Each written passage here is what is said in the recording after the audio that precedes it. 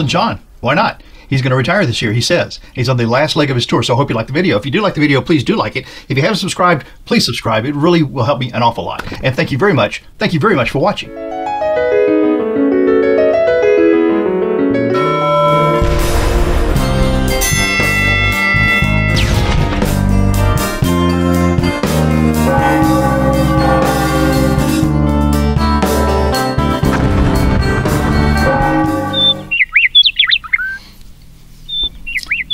Hi, I'm Mark, and this is my journey through tarot.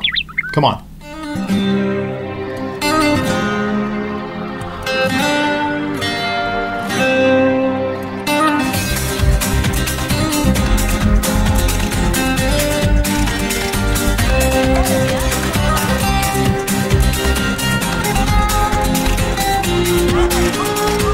Oh yeah, Elton John. I remember being in high school and listening to him on the jukebox at the A&W root beer that was just outside the high school. And all throughout my life, he's been a background there. So, Elton John. So, I wikid him. Sure I did. And here's what I got. I condensed it down to just a couple pages in a little bit.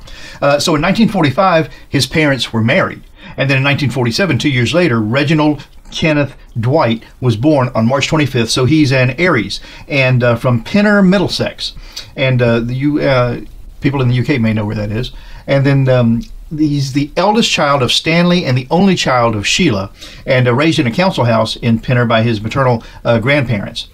He was educated at Pinner Wood Junior High, Redford School, and Pinner County Grammar School. And in 1954, at age 7, Reginald started playing his grandmother's piano and began formal lessons. In 1958, at age 11, Reggie won a junior scholarship to the Royal Academy of Music.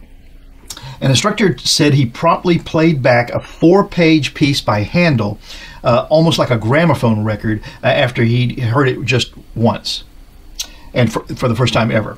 He attended Saturday-only classes in central London, but he left before the final exams. And that's going to be a theme in his life, you'll see. So in 1961, when he was 14, his parents divorced. His mother married a local painter, and the family moved to an 8-unit apartment building where he lived until he had 4 albums simultaneously in the American Top 40. So he was with his parents right up through and into his fame.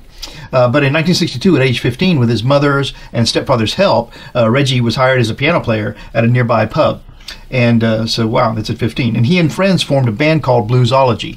By day, he ran errands for a music publishing company, and his nights were split between solo gigs and bluesology. And in the mid-1960s, the band was backing American soul and R&B musicians touring his part of England.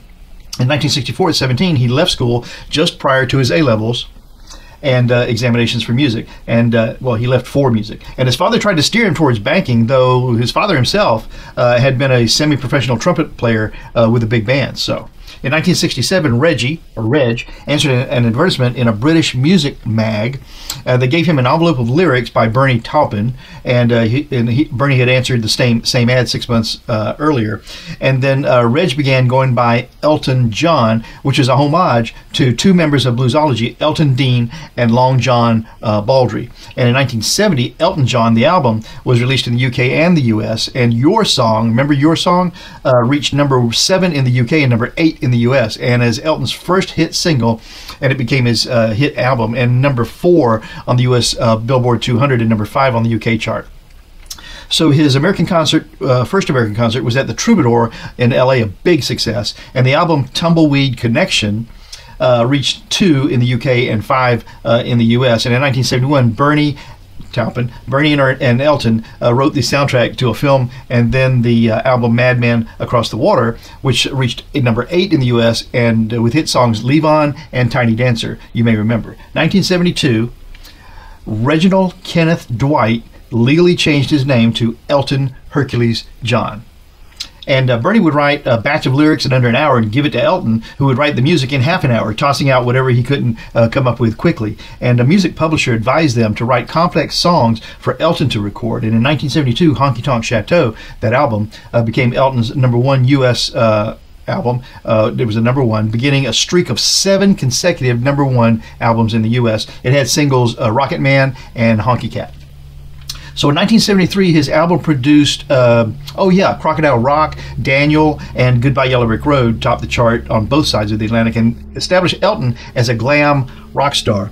It had been, it had Benny and the Jets, Goodbye Yellow Brick Road, Candle in the Wind, Saturday Night's All Right for Fighting. Man. In 1974, Elton formed his own label, the Rocket Company, but he signed acts like Neil Sedaka and some others. He didn't perform for that label. And then he signed an $8 million contract with MCA, who took out a $25 million insurance policy on his own life.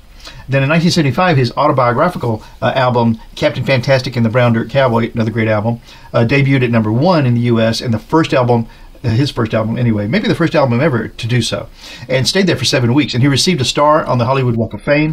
1977, Elton announced he was retiring from performing. 1977, okay, he was retiring from performing. In 1979, he became one of the first Western artists to tour Soviet Union and Israel, and this is also when he and Taupin reunited from Elton's retirement a couple years earlier. 1984, Elton wrote songs for The Lion King. Then at the 67th Academy Awards, 3 of the 5 nominees for the Best Award for Best Original Song were from The Lion King. And Elton won for Can You Feel the Love Tonight? Those and Circle of Life became hits. Can You Feel the Love Tonight won the 37th annual Grammy Award, and the soundtrack for The Lion King was at the top of the Billboard 200 for 9 weeks. And then Elton married his close friend and sound engineer, Miss Renate Blau. And the marriage lasted for 3 years. In 1990, Elton finally achieved his first UK solo #1 hit single with Sacrifice. So we remember that. It's still playing on the radio. They're all still playing on the radio. 1992, Elton released album and song The One. They were both named The One. It was his first album recorded entirely sober. And Elton signed a music publishing deal for $39 million for over 12 years, including the largest cash advance in music publishing history. In 1994, he was inducted into the Rock and Roll Hall of Fame. Hard to say. And 1995, he released the album Made in England. The title track is an autobiographical recounting of parts of his life. And not too much more here. 1997, Elton Hercules John held a 50th birthday party costumed as Louis XIV with 500 friends. 2 of his close friends died, Gianni Versace and Diana, Princess of Wales, and he asked Bernie to revise the lyrics of their 1973 song, Candle in the Wind, to honor Diana, and performed it live for the only time at Diana's funeral in Westminster Abbey. In 2000, by this time, he disliked appearing in his own music videos. And in 2003, Elton announced he had signed an exclusive agreement to perform 75 shows over 3 years at Caesars Palace. And then in 2007, Elton performed at Madison Square Garden for the record-breaking 60th time for his 60th birthday. In 2010, he performed a piano duet with Lady Gaga at the 52nd Grammy Awards, and Elton released the Union album, a collaboration with American singer-songwriter Leon Russell. And Elton said, I don't have to make pop music anymore. That's what he said. Then jump to 2017. Lots of stuff happened in between, but jump to 2017. It was announced he would compose the score for a Broadway musical version of The Devil Wears Prada and the film. In 2018, it was announced that Elton was retiring from touring again and would embark on a 3-year farewell tour to end in 2023. Elton signed an agreement with UMG to represent his new music for the rest of his career, plus work from the last 50 years. And then in 2019, a biopic about Elton John's life from his childhood to the 1980s, Rocket Man, was released. He released his first and only autobiography called Me. And as part of his farewell tour, Elton was presented with France's highest civilian honor, the Legion of Honor. And in 2020, his first show in Auckland, New Zealand was cut short. He lost his voice because of walking pneumonia, and then due to the COVID-19 pandemic, the remainder of the tour was postponed indefinitely. Elton played piano on Ozzy Osbourne's rock ballad Ordinary Man. He performed a duet with Lady Gaga, Cine from Above, I believe is what it is, for her album. And then in 2021, Elton announced a new collaboration album, The Lockdown Sessions, made during the COVID-19 lockdown, and at 74 years, 7 months, 14 days, Elton became the oldest artist to hit the top of the ARIA singles chart. Elton's duet with Ed Sheeran was also this year, called Merry Christmas, that was released. And in 2022, Elton John continued his farewell tour for the first time since the start of the pandemic, but it had to postpone 2 shows in Dallas after testing positive for COVID-19 and experiencing mild symptoms, and that's where we are really right now. So let's pull the cards. So this is another Lo Scarabeo, the Golden Art Nouveau Tarot. And so these are super gilded is what's the deal with these. All in the Rider-Waite iconography kind of. And a typical instruction booklet that's, you know, not that great and a little bit difficult to read. But the what's good here is in the cards. They're kind of handy to use, so that's all good. And look at how beautiful they are. I don't know if it shows up as well on the camera as it does in person, but when you use these in person, I mean, they are really stunning, and someone feels like they're getting their money's worth.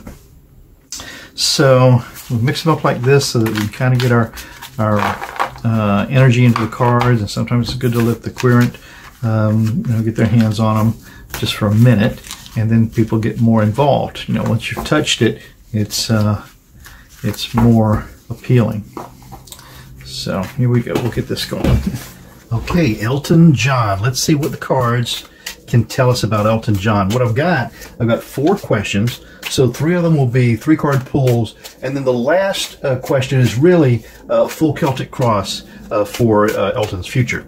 So let's see what the cards can tell us about Elton John. What can the cards tell us about Elton John? But first, let's have just a moment of meditation.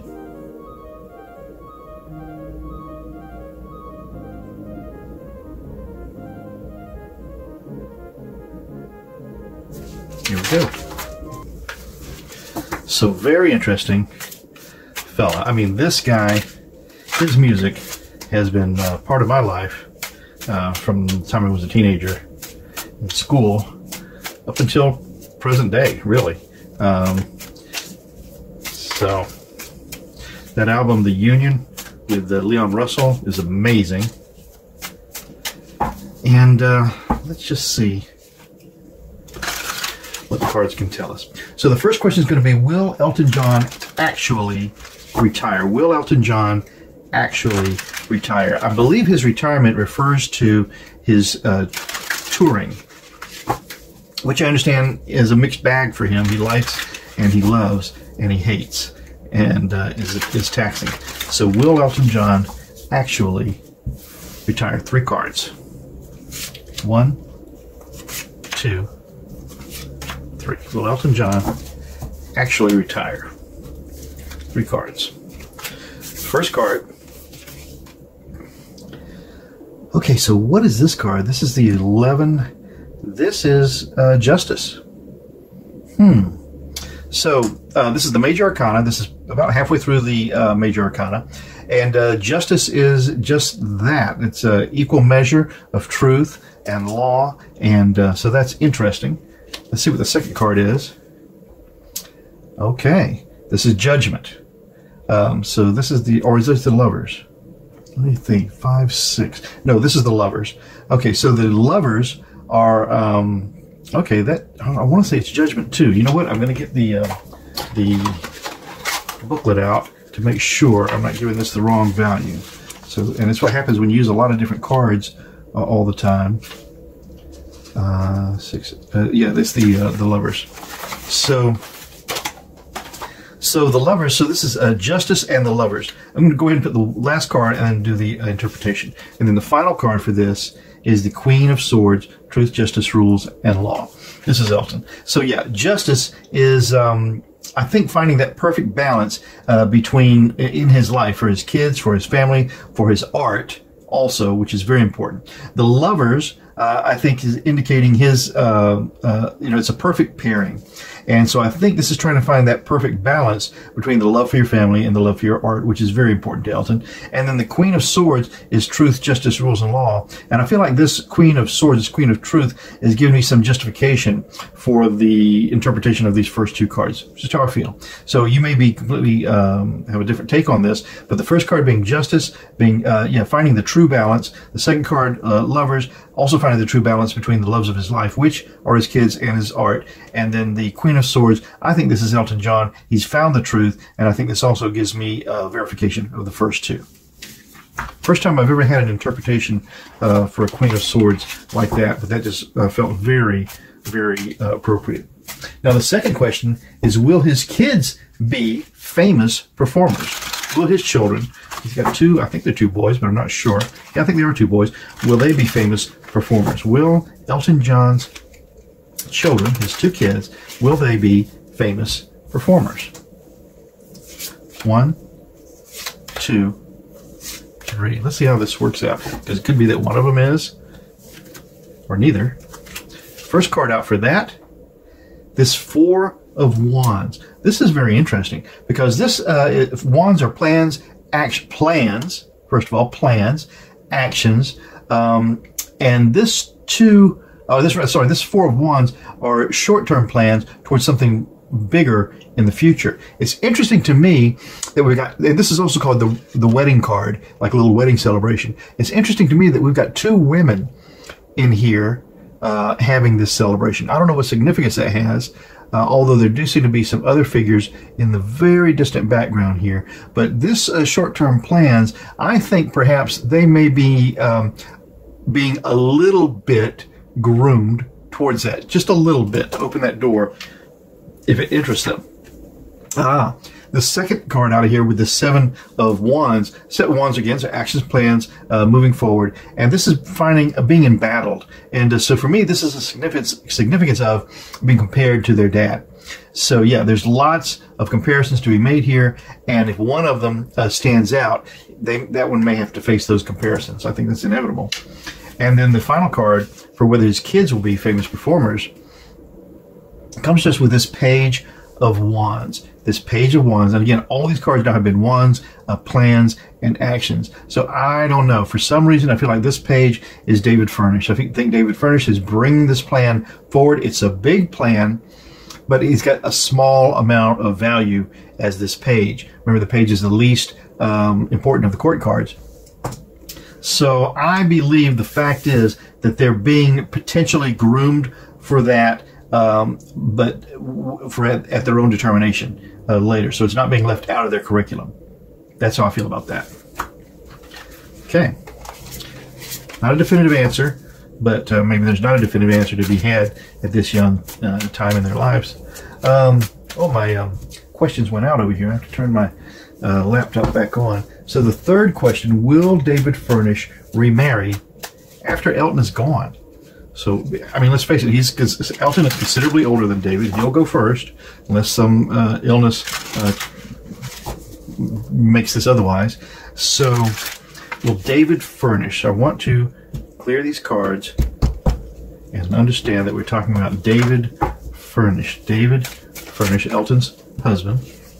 Will he remarry after Elton is gone? No doubt that he would have some sort of partnership, but I want to know if he will actually remarry after Elton is gone. 3 cards. 1, 2, 3. Will David Furnish remarry after Elton is gone?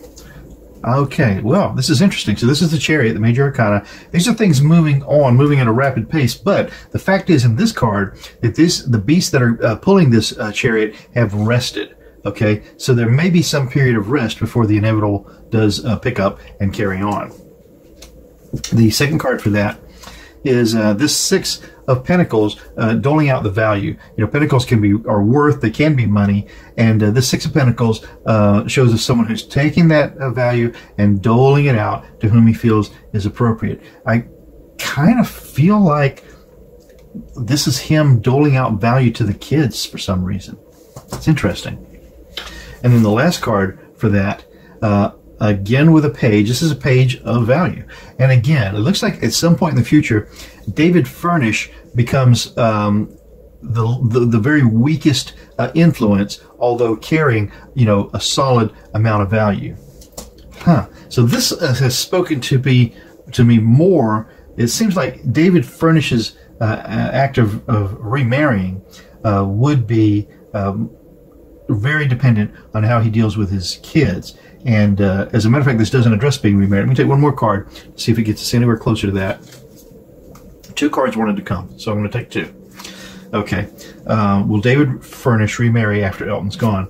The next card, then, with this Five of Swords, an abuse of power. That's interesting. And then the final card, then, with this Knight of Swords, and this is a young knight here, wielding the sword of truth, justice, rules, and law. You know, I think there's going to be some sort of a conflict in this. These cards don't want to talk about him remarrying, but they do want to talk about his role with the kids. So let's talk about all of this again. And what have I got here? We've got 5 cards. So I'm one short of a dyadic cross. I'm going to reconfigure these cards as a dyadic cross in the order that they came out. So the signifier for this, will David Furnish remarry, is the Chariot card, but somewhat stalled. The challenge to that is the doling out of the value. Okay, so this has to be the estate, and there has to be some challenge to him carrying on, having to do with doling out the value. I wonder if there's some proviso in that will about David Furnish remarrying in some sort of period of time. The base of this reading, then, with this page, is that correct? Yeah, with this page of coin is this page carrying the value to the scene. That's the base of this whole thing, but it's a small message, okay? The past of this reading with this Five of Swords is an abuse of power. So there could be some perception of him having abused his authority, perhaps, in the state of Elton. And then in the sky of this reading is this page of swords, which for me is one of the kids carrying truth, justice, rules, and law. And then the final outcome for this then, is this 8, and now it's starting to talk to remarriage, is this 8 of swords. Again, truth, justice, rules, law. This is David Furnish being bound up by all of that. And so I think there's going to be something that happens here that causes those kids and the will and all of that involved to prohibit him from remarrying, certainly right away anyway. Interesting that this turned into a full dyadic cross for that question. Then the last question I have here is about the future of Elton John, okay? And let's face it, you know, he's just like the rest of us. He's on the other side where the future is getting shorter and shorter. So the future of Elton John, let's turn these cards around and make sure that they understand we're talking about Elton John. Elton John. We're talking about Elton John. So we want the future of Elton John. Tell us about, in the full Celtic cross, the future of Elton John. We'll do 6 cards and then another 4. Unless it seems obvious for just a 6. 1, 2, 3, 4, 5, 6. Interesting. The future of Elton John.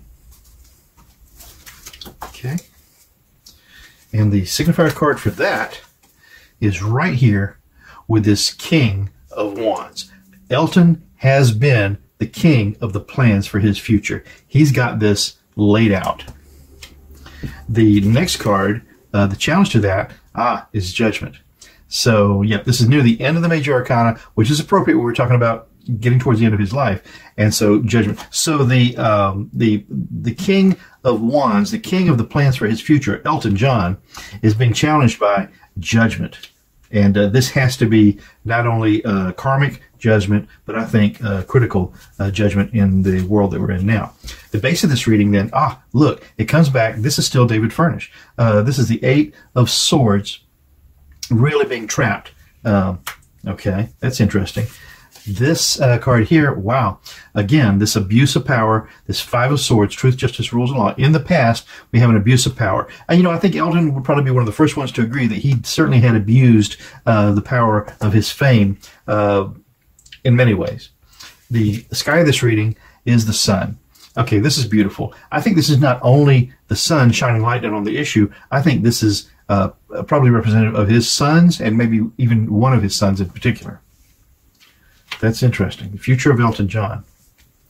And then the likely outcome for the first part of this, wow, is the Hierophant. The Hierophant is usually the rules by which something works. Okay, it can be government, it can be religion. This could be his will, his actual last will and testament. So the future of Elton John. Last 4 cards. The self of that question. With this 9 of Pentacles. The 9 of Pentacles is showing us someone who is completely awash in just a lot of value, a lot of wealth, with the most a popular diversion of the day. I always say that about the little falcon. In this period of time, you had a falcon. It's because you had plenty of money to have this toy, is basically what it was at a certain point. So the self of this question is, will a very privileged Elton John tell us about his future? The environment that that's in is, again, in doling out the value. He has planned this out. He has made decisions about what's going to happen with his fortune and how it's used and where it goes. That's very interesting. Okay, and the hopes and the fears for that, of course, the hopes for this is happy family. You know, I think Elton's plans here are meant to ensure that there's, you know, happy, successful, well taken care of family in the future. I'm going to suspect. I wonder, well, let's just finish. And then the final outcome, wow, my fingers are fumbling about that. Is this Knight of Compassion. So the Knight is the one who's been given the challenge of taking care of what the court wants it to do. And this has to deal with passion and compassion. Okay, so the final outcome of Elton's future is really dealing with his legacy. And that's already been assigned to someone or something to be dealt with. Very interesting. I want to put this up here, but I don't want to diminish that card there. So let's read this one more time. So I said, tell us about Elton John's future. The signifier then came up with this King of Wands, Elton John, king of his plans. Okay, he has made the decisions that need to be made. Challenged by what? Challenged by judgment, karma, you could say. The basis of this reading then, with this 8 of Swords, is, for me, this is David Furnish feeling really bound up by the rules that are surrounding him around this legacy. The past of this reading, with this 5 of Swords, is an abuse of power. This abuse of power could refer to Elton, or it could refer to potentially David Furnish. In the sky of this reading is a beautiful shining sun. And so I feel like this is shining a light down on the subject, but I also feel this represents his kids, and perhaps one of them in particular. Then the final outcome for this is the government, the Hierophant, the structure. This could be the rules of the legacy that he leaves behind, that he, I'm certainly, has been very thorough in laying out. The final part of this, here, the self of that question about what about Elton's future, it shows us, it confirms that this is Elton with this 9 of Pentacles, just someone who's being very awash and lots of value, and then in the environment of doling out that value as is appropriate. Yeah, this couldn't be clearer that it's talking about his legacy, his will. And the hopes and the fears for that is, of course, a happy family. This is what his goal is in the way that he structured this thing to work out. And then the likely outcome is that there will be an enforcer. There will be an enforcer who's going to make sure that things are carried out the way Elton and John intended them to be carried out. So that's his future. He's planned his future beyond his own human future. He's planned the future of his legacy. That's what that looks like to me. Well, I hope those did him justice. I mean, he's been an influence in my life and in many people's lives for how many years now? He's 74 years old, been performing and famous since he was 20-something. So, Elton John. I'm Mark, My Journey Through Tarot. Tomorrow's another day. Stop by, we'll do it again. Ciao for now. 1, 2, 3. You really make a big difference. Thank you.